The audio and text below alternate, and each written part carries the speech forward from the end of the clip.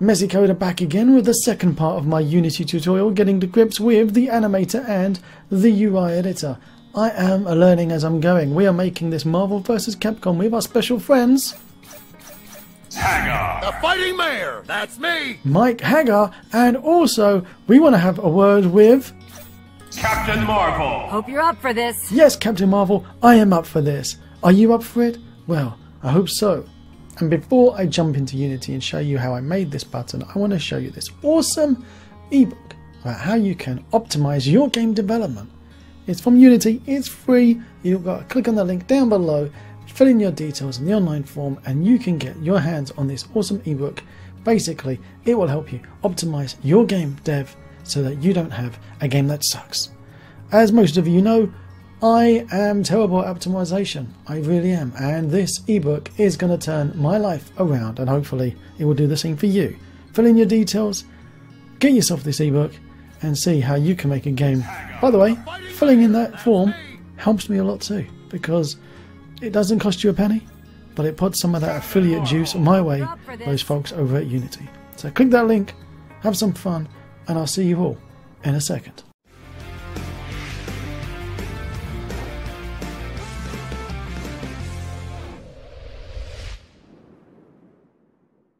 I'm going to try and get through this as quickly as I can. Let me just make sure my microphone's okay. It seems to be fine.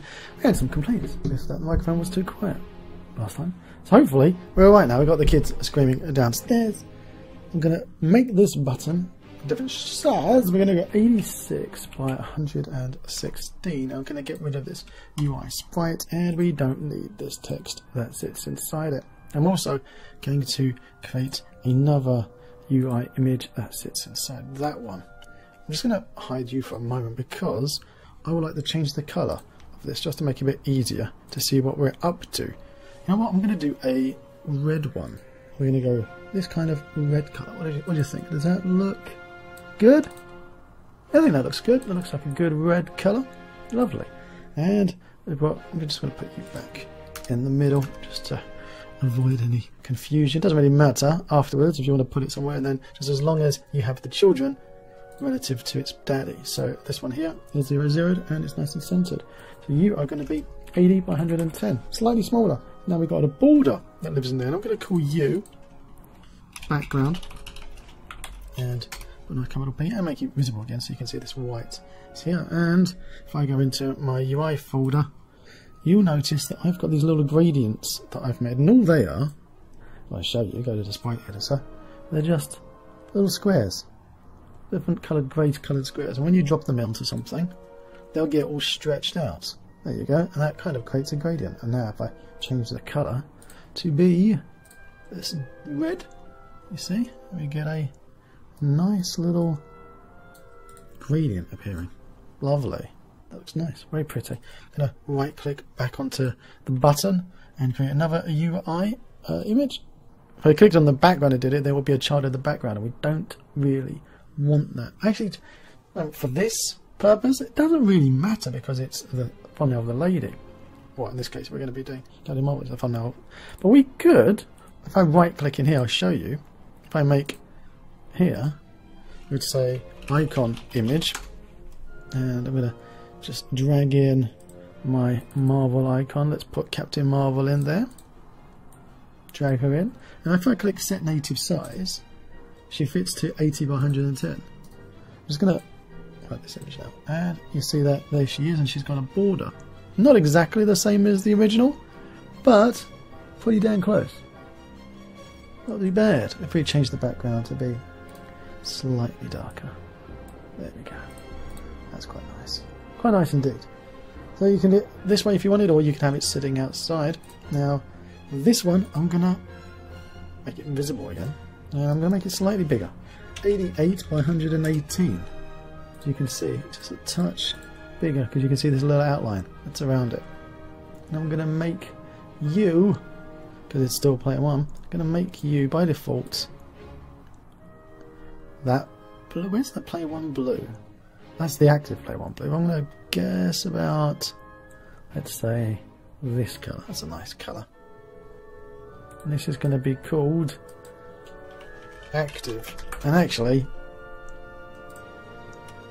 doesn't really matter with that one because I made a little bit of a mistake. I'm going to create another one inside it. I'm going to call this one border. Border default. I'm going to create. I was going to create another one, but you know what? We might just duplicate this. If I go back to the UI and I drag in my border, I think this is the correct one, and I put you to be 88 by 118, and that's nice and big.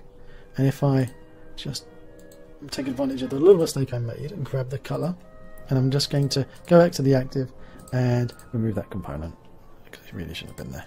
And now I've got a border that's slightly bigger than the original. I'm going to duplicate, and I'm going to change the color of the other one, and this one's going to be called border active. That's nice. And now when we have animation, this is what's going to change. It's going to fade out this one, or fade in this blue one on top of this one, and then give it another blue one. And that's how animation is. If you do it with a color change during animation, I haven't found a decent way how to make the color transition nicely from one to another in an animation. So I have found a nice way of transitioning one object to another. If you know a better way of doing it, please do let me know. This is all about us learning together, because I really don't have a clue what I'm doing. I'm learning as I go. I am no way an expert or even an advanced or even an intermediate user on the Unity UI and animations. I am a beginner, and I'm showing you what I'm learning as I'm doing it. So if I can do it, you can do it. Trust me, I'm a noob. If I can do it, you definitely can. I'm going to call this one Player 1. And inside Player 1, again, it's like in an image, which doesn't really need to be there. But you know what? For the sake of it, I'm just going to leave this image here so you can see visually what we're going to do. I'm going to hold down Alt, and I'm holding down Shift, and it's going to move and move the anchor to this here, the bottom, top left. And the reason why I'm doing that is so that later when we scale our text, it's using this as the pivot point. Now put it 60 by 60. I've kept this image in here just so you can visually see. This is where this Player 1 is going to sit. Now inside you, I'm going to create another UI object, another image. And if I did this button here, or if I did Alt and push this button, you'll see that it takes from the parent. And this is quite nice. I'm going to drag in the player image. Now I'm going to go back over here and remove this image from the Player 1 because we don't need it anymore. You can see what I'm up to. And here it is. There's our little triangle. I'm going to hide this active just to make it easier for me, so I can grab the color of this bar here. And that looks very nice. By the way, later on you're not going to have to worry about picking these colors because we'll generate that from the scripts. But while you're building it, it's nice to have an idea because you'll be playing about with the animation, you want to test it. So I'm going to say P1 active. Oh no, P1 default. This is not P1 active. P1 default. And let's right click, duplicate you, and say P1 active. And then I'm going to put back the border active just so we can see a nice blue color. And I'm going to just pick him up. Now you can get it from, save it in your swatches, or grab it actually from the last image, but we're just doing it this way. Now I'm going to right click in here, go to UI text, text mesh pro text. I'm going to change this one and call it P1 text. This is where it's going to be very unique to what you're doing. Pretty much all of it's always going to be unique to what you're doing. I'm going to choose a different font. This Oswald bold one. I can make some character spacing in there, 5. I'm going to change the text to say 1p. And I'm going to change this to be 28. That's not too bad. Up in the top, up in the left, and over here. You can do like we did in the other one. Hold on Alt and just click this and force it to be there. Gives you less flexibility. I think this looks okay. If we put this in the middle, how does that look? Not liking it. So let's use the margin. Click on extra settings here. Margin left. I'm going to stick a 5, and I'm happy with that. That looks good. Maybe reduce the height a little bit. If I go to the margin and I say a -2, or even a -3, that looks good. I'm happy with that. You see over here, we've got our outline color. We've got that set to that blue, and the face color, we set it to white. Wow. Looking lovely. Dilate's 0.1. Why is it 0.1? Should we set it to 0? and thickness is 0 as well. I'm just going to save this in case anything explodes. And now we have our player 1. Now if I duplicate this, change his name to be player 2, and go down here and I change player 1 default to be player 2, player 2. The reason why we make sure we do these now is that when we're animating, we don't change things. If you're animating and then you change the name of an object, the animator can't find it anymore. It gets a little bit upset. I've had that problem a number of times. All I'm going to do over here is click on my Alt on my Shift and change my anchor to be over here. I'm going to select these two little badges, and I'm going to do, I could do two things. I could say -1, and it puts it over here, or if I put this back to 1, I could change this to say 180. Same, pretty much the same thing, isn't it?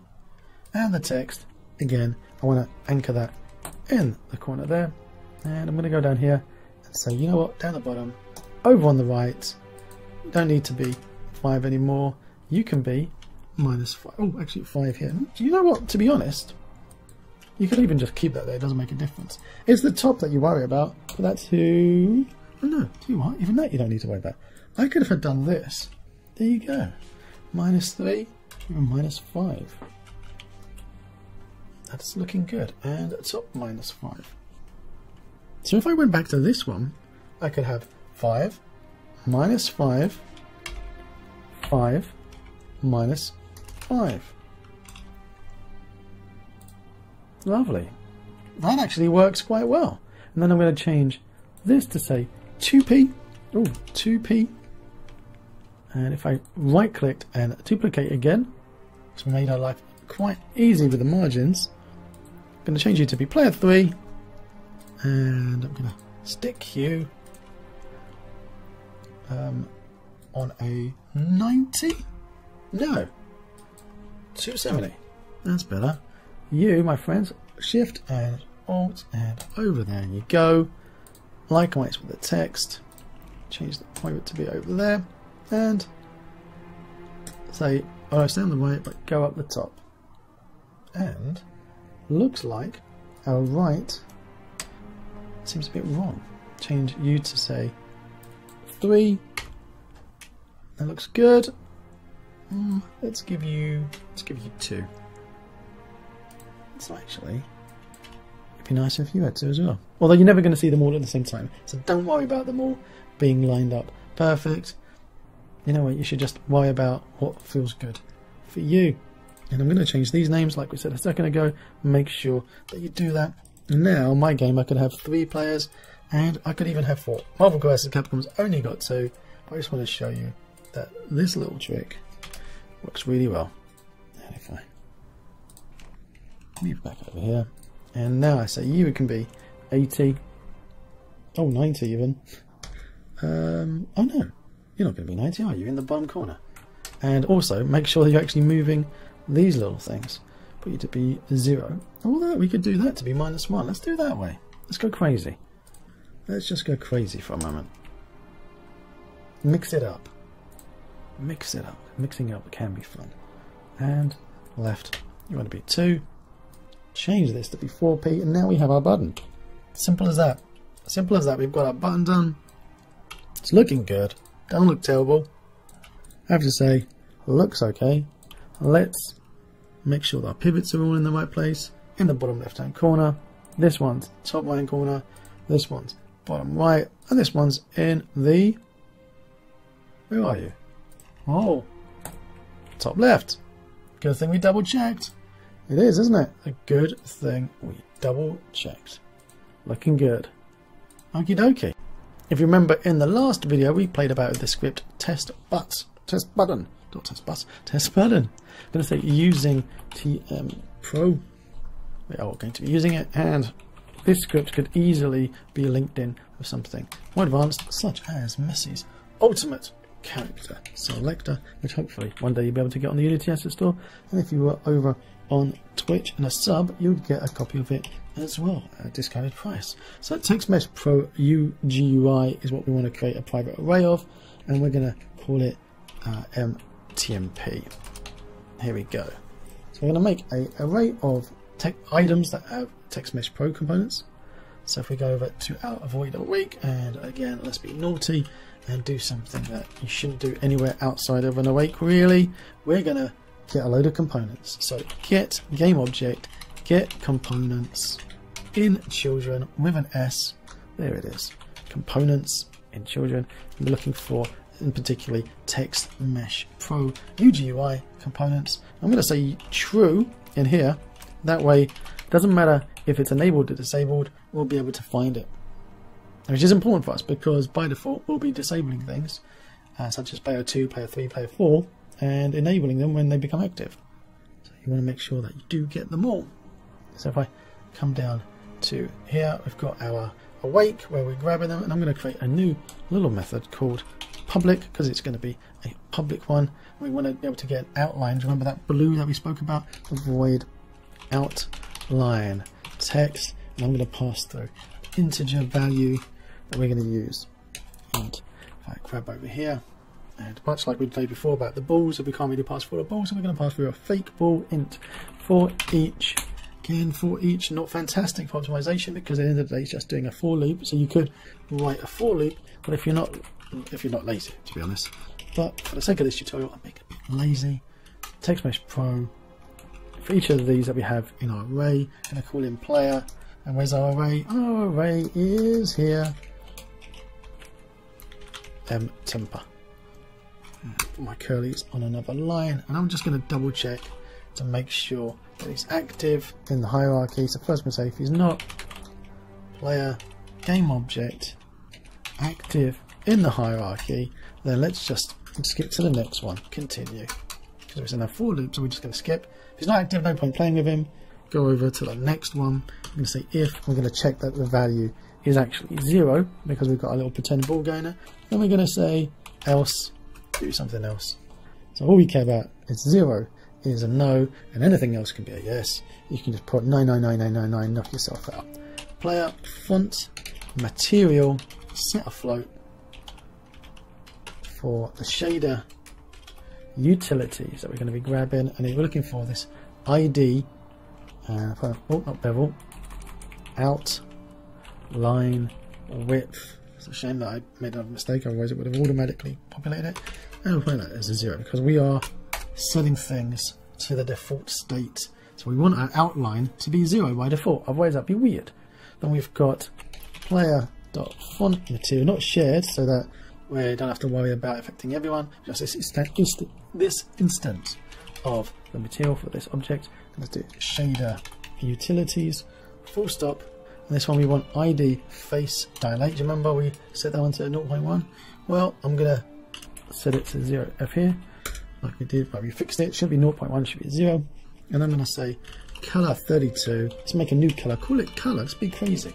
And grab the player font material. You guessed it. Get color. What color? Well, shader. Oh, wrong way, little bracket. Shader utilities. The ID face color is what we want. Boom. And then what we're going to do with that is set the color of our face. So font material dot set color, well not set float, set color shader utilities, full stop, ID face color. Now what value? It's going to be a new color, so we have to put new in there, and well, color 32 too. You're asking me why are we passing through a color to set a color? Well, I want to keep the R, so I'm going to pass through the R that we got from over here, the original R of the actual object that we're setting again, so itself, its own G value and its own existing B value. The only thing we're going to change is the alpha, so we're going to make it fully visible just in case the last time we saw him he was invisible. Now this is our set things to default. Set the text material effect to default settings. There we go.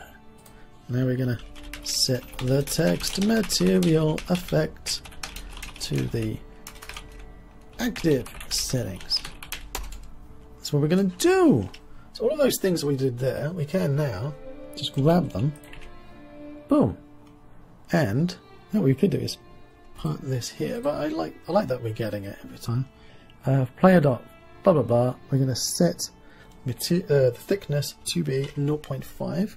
We're going to set the dilate to be 0.3, and we're going to set the alpha 0. And that way, our text suddenly has got no inside because its alpha is set to 0, and the outside thickness has been set to 5. So you can see the writing because we've put a border to it. I'm going to save that. Bing bong. Let's put all these things back here. Boom. Put them back on. So what we're doing is setting the children so that you can actually be the right values that want to be when the animation starts. And we're going to hide this entire active component because until you're selected, you won't even see it anyway.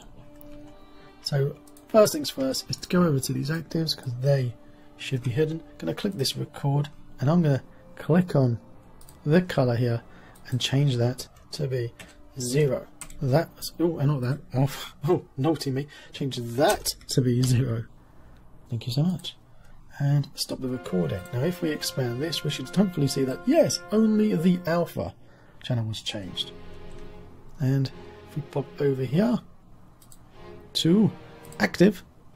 Oh, actually, you know what we should do? We should hide this one as well. Put U, Mr. Border. What did we do, border? No, we didn't. 0. There we go. Brilliant. And while this is clicked, let's go to active and turn you off. Boom. Wonderful. So if I put these little badges back on, which one is it compared? I picked up the wrong one. Here we go. If we put these back to 255, by default, active, active, active, active, active. If we click play here, brilliant, they've disappeared. So off the preview. Beautiful, perfect, exactly what we wanted. Looks lovely. Now we want to see what happens when it's selected. Let's change that in case everything crashes. First thing we want to think about doing is going from that dark blue to this light blue. And if we put the first frame, let's make sure that the light blues are set to 0. 0. Let's make sure that the active is set to true. So just turn it off and turn it back on again. Gonna then stop the recording. Ooh. And play the recording again. Click the defaults. Make sure the defaults starts off at 255. Now, if we check again, yes, only the alphas are affected. Brilliant. Now, if we pop over here to 10. 5 seconds? 5 seconds. And I'm going to make sure I've got the defaults still selected. And I'm going to just again stick a 255 in there. Brilliant. And now on a 10, I'm going to go to my actives, making sure the record is still on, and I'm going to say actives, you please, can you be 255? And on the 15, I'm going to, you know what, let's just copy these and paste them over here. Brilliant. Now if I click play, boom, boom, boom, it's flashing a little bit too much. So I'm going to click this top one here, which means I can move all of its children. So I'm going to put you to 25. I'm going to put you to, where do you reckon? 10. Now we're going to push play. The reason why I've got these here on 5 and on 20 is so that the transition doesn't start too early, but we've kicked in to say at least show them. Got our animation set up, and now we're going to go over to, which one have we got? Clicked. Actually, you know what? I want disabled to be the same as normal, so I'm going to go to the normal, select all, copy it, paste it over here into disabled. So we've got select. Now when you click it, we want it to have that funky animation. So if we say by default, make sure that, click that, our 255 on the active, and about here 0.01, that should go to 0. Brilliant.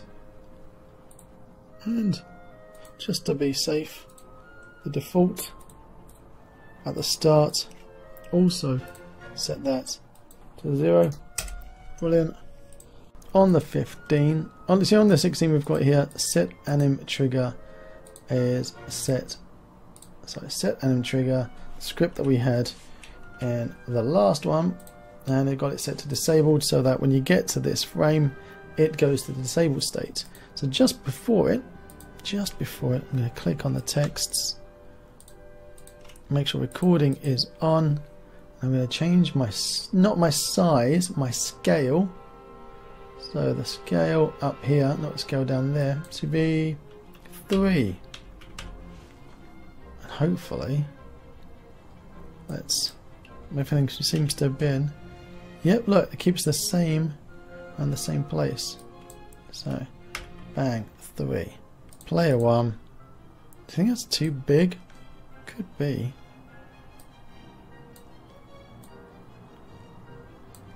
Could be a touch too big. Let's go. Player 2. It's down here. And player 3. Oops, one thing. Player 3 text. Up here. Player 4 text. You guessed it. It's down the bottom. Here we go. Player 4 text. Lovely. And here, making sure it's still selected, we want to make this transparent at this point because it's fading out. Fading out. For that to be 0. If you push play, there you go. It's looking good. Bang, bang, bang. In your face, in your face, in your face. Look at me, look at me. We want to put our outline. I can't really work out how to put the outline using the animator. So what we're going to do is, well, we're going to put an event. That's going to call our method. That's right, you figured it out. If I go to, say, at this point, 0.1, let's add another event. Boom, clicked on events. Going to move my mouse at the top, put it up on the keyboard, and now I can go straight down to here. It's outline text. What did we say it's going to be? 1. Brilliant. And by default, over here, I'm going to, on the 00, set an event. Boom. Same event we're going to do. For that to be 1. I mean, to put that to be 0 because we're setting it to default. And at 1 second, putting it to 1 because it's set to true. If we go over here and we set, go to disabled, select or copy that, paste it into the highlighted, and if we go over, boom! Kablow! Fantastic! That is great. There's one last thing that we want to be doing, but we're going to be doing that in the code, is that when we do select a mouse over, the background here is going to change to the colour of the player. Tell you what, we'll do that in the next video. We'll start using Messi's onward character selector, and we'll start showing you how we can make this script that we've added here, this test button script. Where are you? Where is he? Here it is, test button script. So use that with Messi's onward character selector so we can make our button perform as we want to in our game with the right colours for the player, and put that over here. Oh, I can hear a little squeaker coming up the stairs. I'm going to add in a Hagar button that we made. This is Hagar. I know. You know? What does it say here? Hagar. Hagar. Well done. And look at that. I made this little thing with the buttons. Okay. Who's this lady? Do you know her? Aquaman? No. Aquagirl? Close. It's Captain Marvel. Right. What happens if I click it? Oh, it worked. It went pop. What about Hagar? Wait, which one of these buttons is for Hagar? Is this it? No. This one? No. This one? No. This one? Yes. What happens if I click it? Do you think it'll work? Yeah. Wait, what? Give me a high five. I'm a magic genie. You're a magic genie? Yes, I made it work. Thank you. I just clicked my finger and said it. Thank you, darling. I really appreciate your magic geniness. You going to say goodbye on the video? Goodbye. Well, that was good. If you do like it, click it. Till next time. If you want to see more of my crazy videos, click on the left side of your screen now. And down below there's that big juicy subscribe button, and right next to it is the magic bell that if you click it, it will tell you if I've got a new video coming out. Till next time,